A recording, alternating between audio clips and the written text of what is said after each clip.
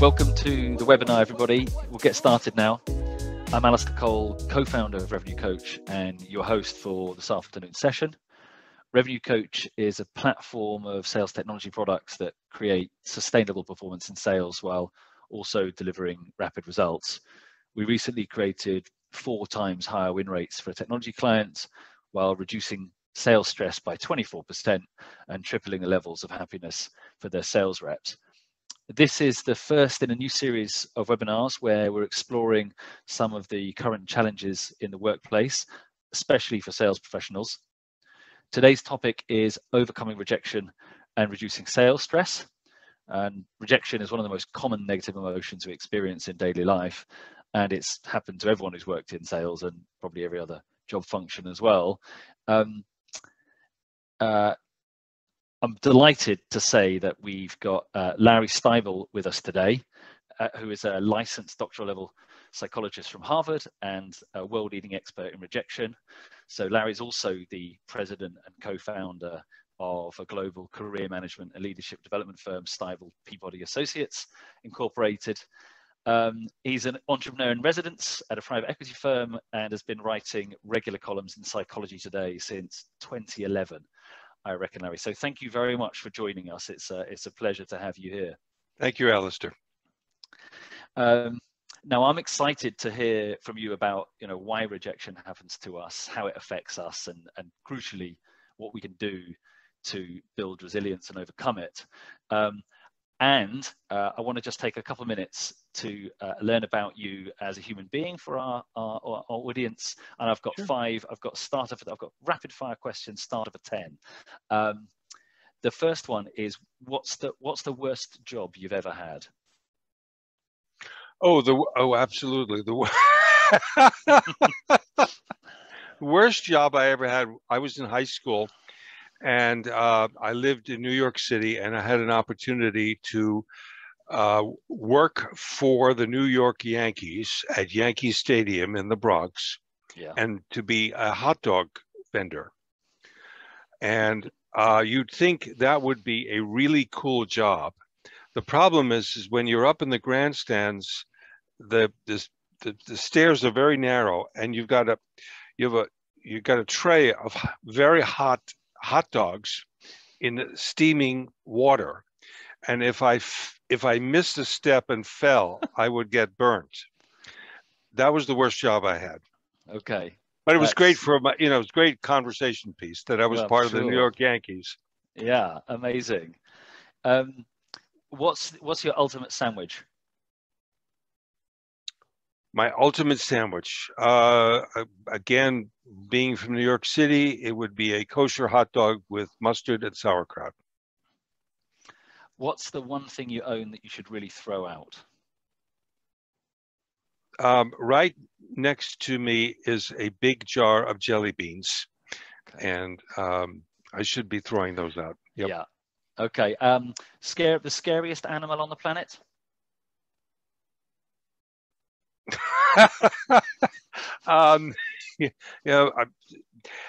In my town,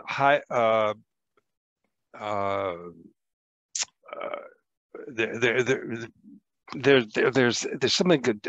They're like dogs. I was going to say hyenas, but they're not. But they're running around, and they do attack people. So I'm trying to look up how to defend yourself if you get attacked by one of these animals. But I forgot the name of it. Yeah, that sounds terrifying. Apples or oranges? Apples. Have you ever asked anybody for their autograph? No.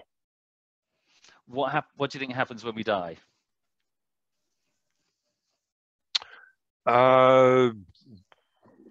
Nothing.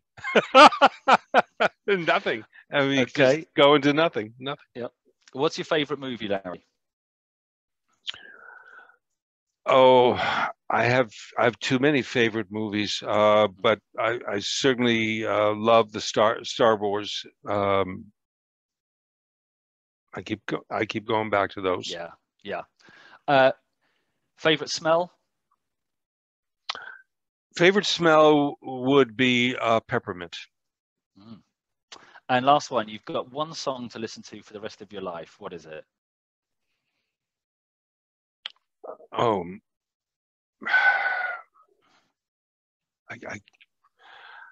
I just Stand By Me. Okay. Okay, great. Thank you. Rapid fire, really fascinating. Love the hot dogs.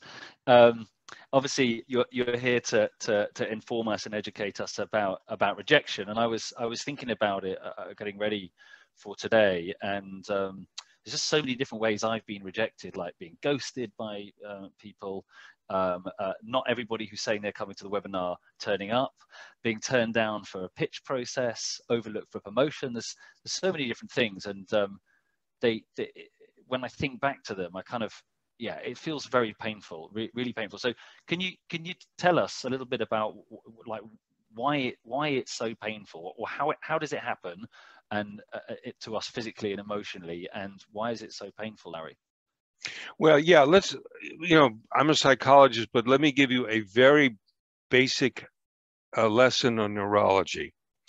So if everybody would just put your fingers to your spine, and then have your spine run up your spine towards your head, and then there's a point where your spine appears to disappear inside your cranium.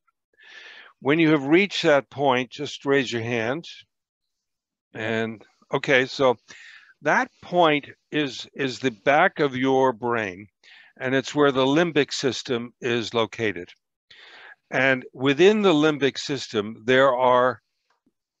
you have something the size of a walnut. It's called the amygdala. And you have an amygdala on the left side of your brain, and you have an amygdala on the right side of your brain. And the amygdala is, although it's small, it is a very powerful and important part of your brain and all mammals' brains. Number one is it's constantly alert to danger. It never sleeps. Okay. The second thing that about the amygdala is anything that has really been very negative, it stores in its memory bank, so that when something similar happens, it immediately erupts. Finally, the amygdala thinks in binary terms. When I mean binary, I'm thinking about 0, 1, winner, loser, yes, no, survive, die, this, that. And when you get rejected, it stimulates your amygdala. And your amygdala begins chirping. The chirp sometimes turns into rumination.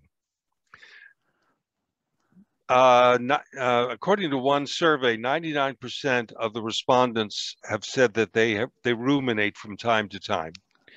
And the 1% probably didn't read the question correctly. We all ruminate.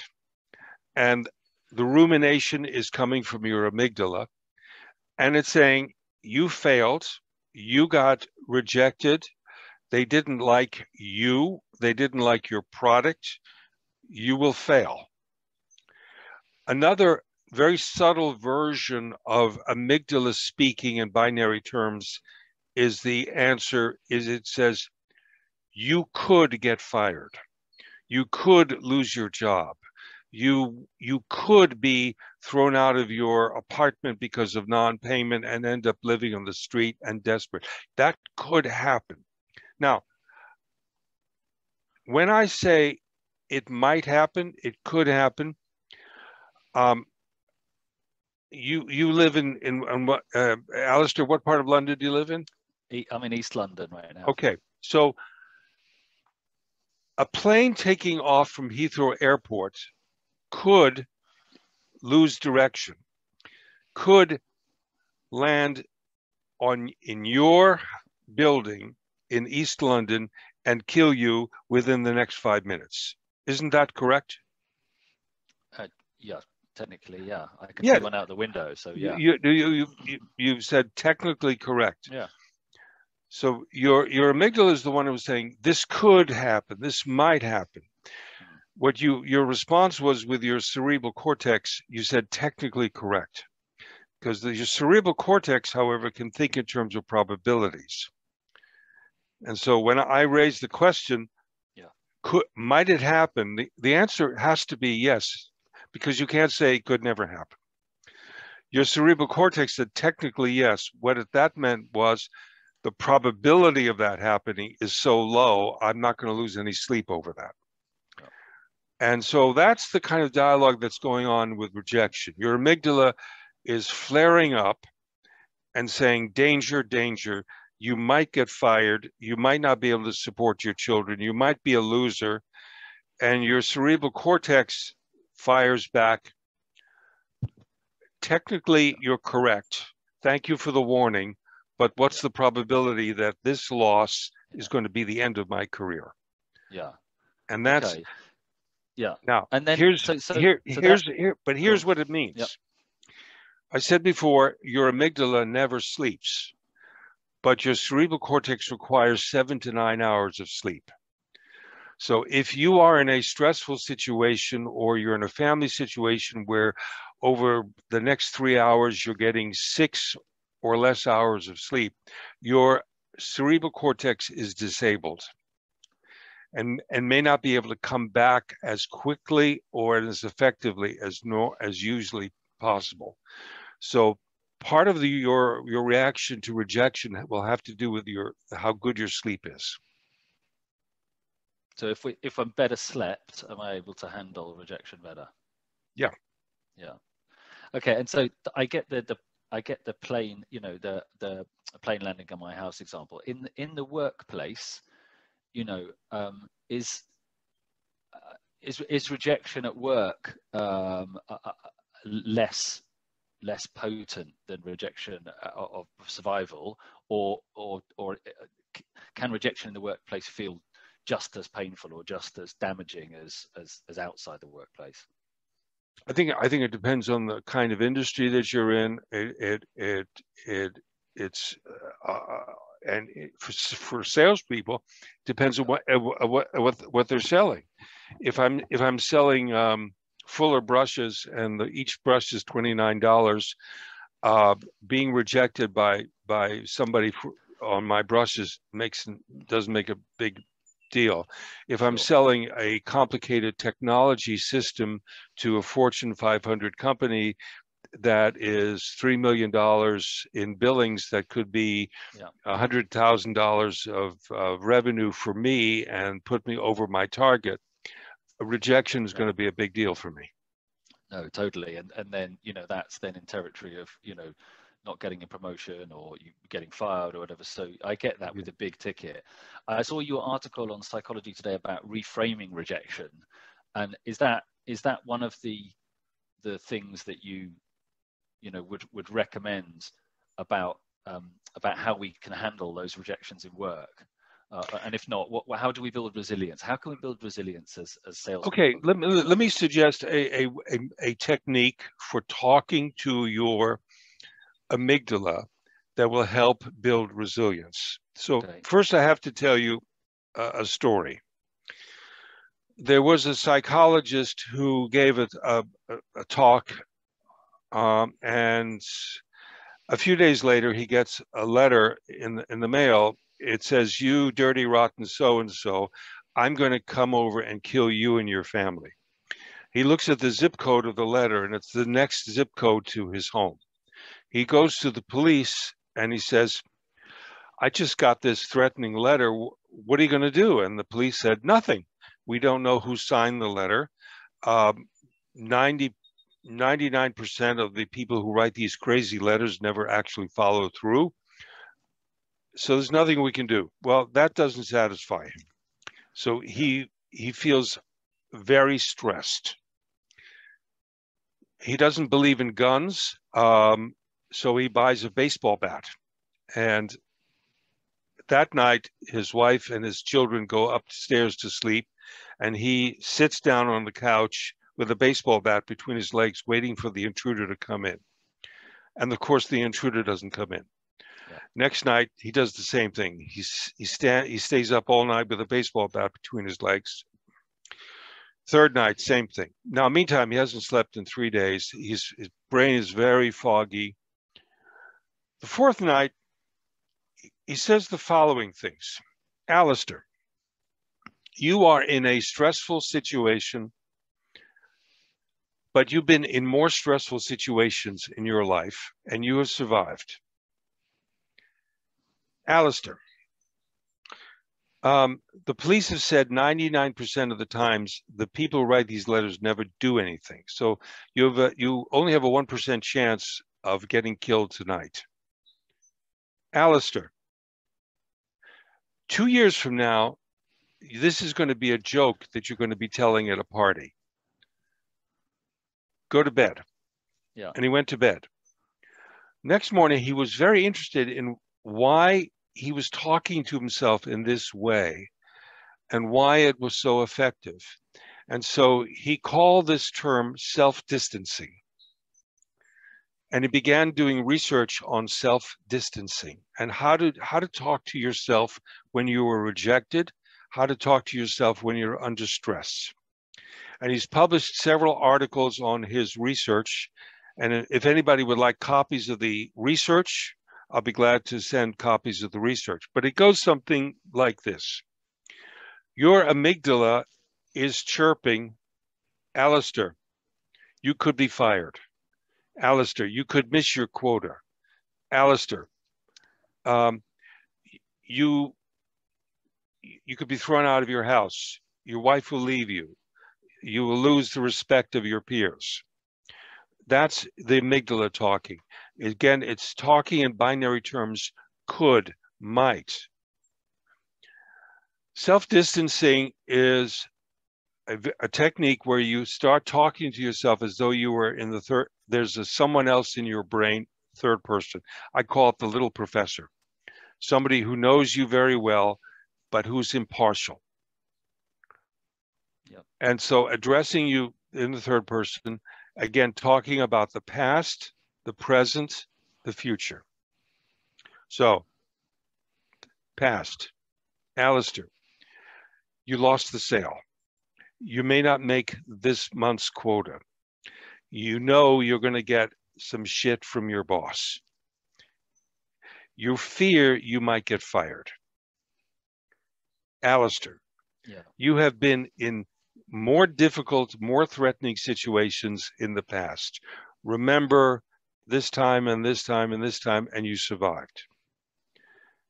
Alistair, what's the probability that your boss will fire you because you missed your quota for this month? Is it 0? Is it 50%? Is it 90%?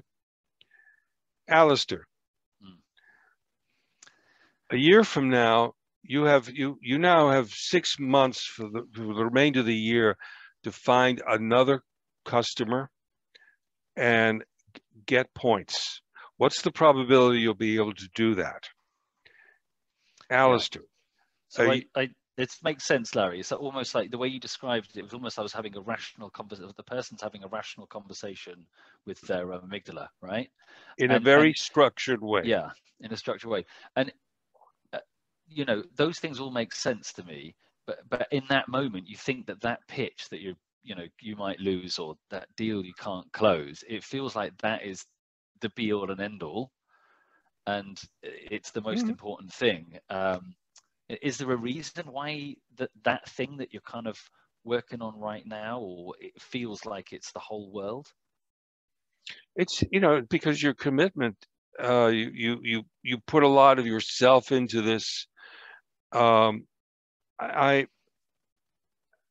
like to, in the Psychology Today piece that we wrote, and again, anybody who wants a copy of the piece, just send me an email. I'll be glad to give it to you.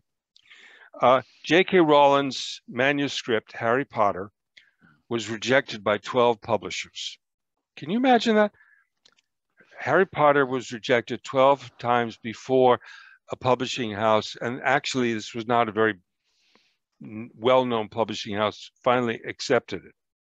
Now, the value of the Harry Potter franchise is somewhere around $7.7 billion if you look at all the film rights and all that stuff. But she was rejected 12 times. Yeah. The family of Anne Frank, they were rejected 15 times for the Diary of Anne Frank. Yeah. Gone with the Wind, Margaret Mitchell's book, was rejected 38 times. Yeah. Part of being an author, part of being an actor, part of being a salesperson is rejection. And don't look at it as this is an anomaly. It's part of what you bought into when you made a career in sales. Yeah. Okay. So yeah, I love that. And it's made me think of something else. So a lot of people suggest, and we've talked about it in the past, actively going to try and get rejected. So chase the no's, go and do it. Do you buy into that approach? That by being more rejected more often, you kind of you get a thick skin. What is that true? Is that something we should be doing? I do think that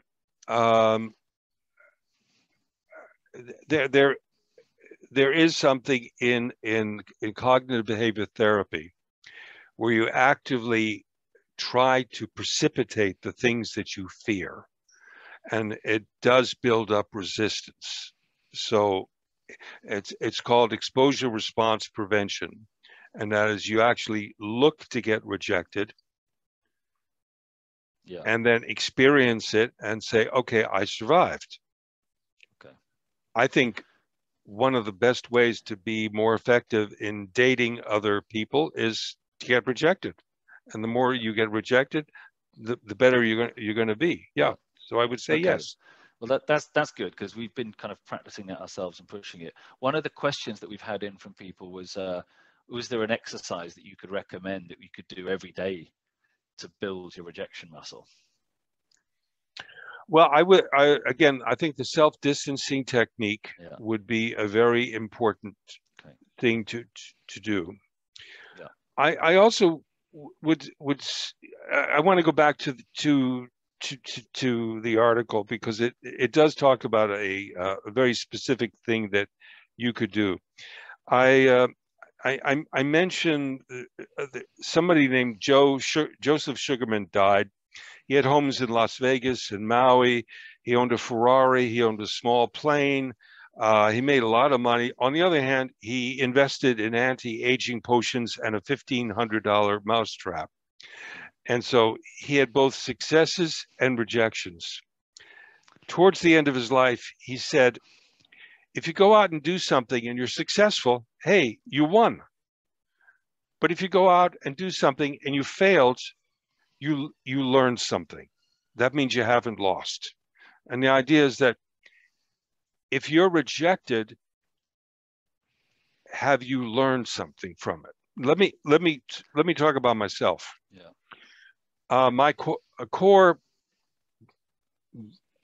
thing that my company sells is executive level outplacement or career management. We're hired by human resources. So I have spent years and years cultivating human resources and trying to sell into human resources. I mean, I've been president of the Human Resources Association. I write for HR people. I sell into HR people. And you know what? I usually get rejected.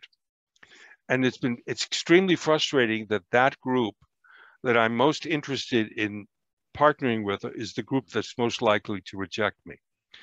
And then I stopped and said, okay, what am I learning? Maybe what I'm learning is that HR are not my kind of people, that I'm not the right person. On the other hand, I find I relate very well to CEOs. They like what I have to say, and HR doesn't. So I started not trying to network with HR people anymore. I'm networking with CEOs, much more effective. Okay.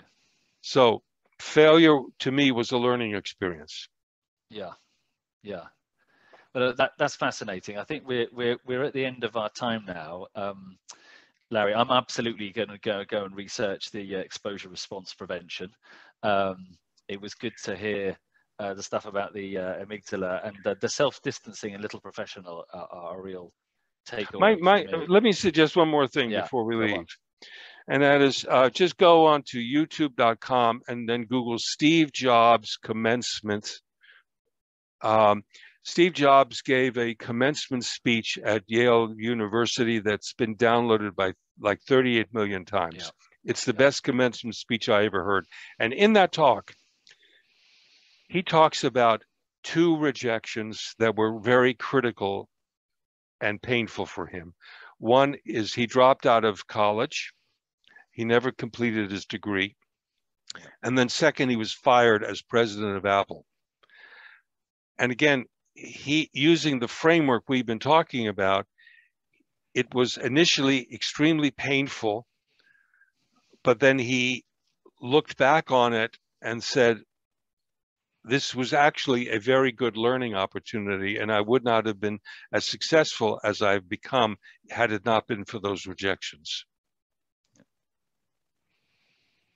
Yeah, I've seen some of it, and it's very good. So, look, if anybody wants the links for that or any of the articles that we've talked about that Larry's written, or they can reach out to me or Kieran or Larry on LinkedIn, or if you want to know more about any of the Revenue Coach products to build sustainable performance in sales, and you can just hook us up on LinkedIn.